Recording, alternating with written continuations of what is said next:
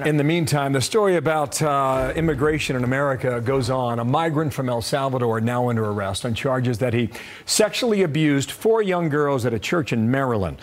Griff Jenkins is following that. Griff, what have you learned so far? Hello.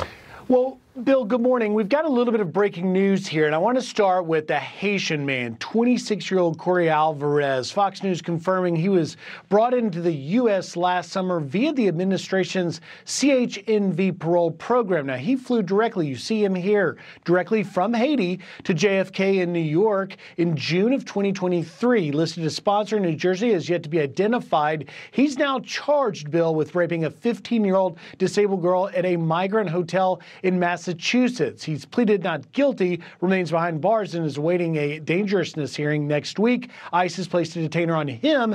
The Biden administration considers this parole program a lawful pathway to slow the illegal surge at our southern border. And a week ago, Secretary Mayorkas praised a court ruling upholding the program, saying this: "We are pleased that today's court ruling means that the parole processes for individuals from Cuba, Haiti, Nicaragua, and Venezuela will continue. These processes, a safe and orderly way to reach the United States, have resulted in a significant reduction in the number of these individuals encountered at our southern border." We reached out to DHS for a statement, but we've not heard back about this arrest. According to CBP data, the administration has brought over 138,000 Haitians into the U.S. via this program since January of 2023. Now, meanwhile, in Maryland, this El Salvadorian man, Giovanni Alfaro Lopez, illegally present in the U.S. and ordered to be deported 3 times since 2018, is charged with sexually abusing minors when he worked as a church teacher.